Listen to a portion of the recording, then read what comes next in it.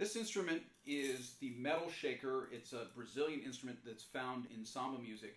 A Brazilian, also, you might refer to it as Ganza. And we have three different sizes. We have small, medium, large. And the techniques are the same with all of them. You hold it by the edge. I'm using the biggest one because this will probably read the best on camera. You hold it by the edge and you shake so that you keep the shaker more or less parallel to the floor as you're playing, right? There's not an up and down motion. It's straight across, and you'll hear that the fill responds really well to more assertive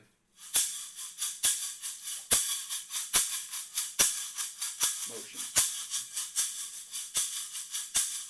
So I'm not really squeezing it, but I'm throwing it, catching it, and I'm making sure that the timing of both of those things, the throw and the catch, are taken into account so that I get an even rhythm without two different sides to it, so to speak, right? So you start with, try to make them a little bit even.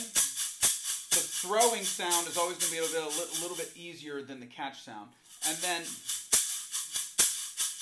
you can try and throw a little accent, 1 E and 2 E and 3 E and.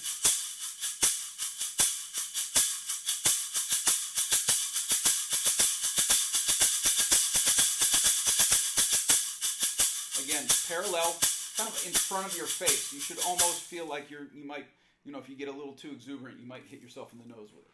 It's at that level. So the medium one, just to give you a sense how these all play.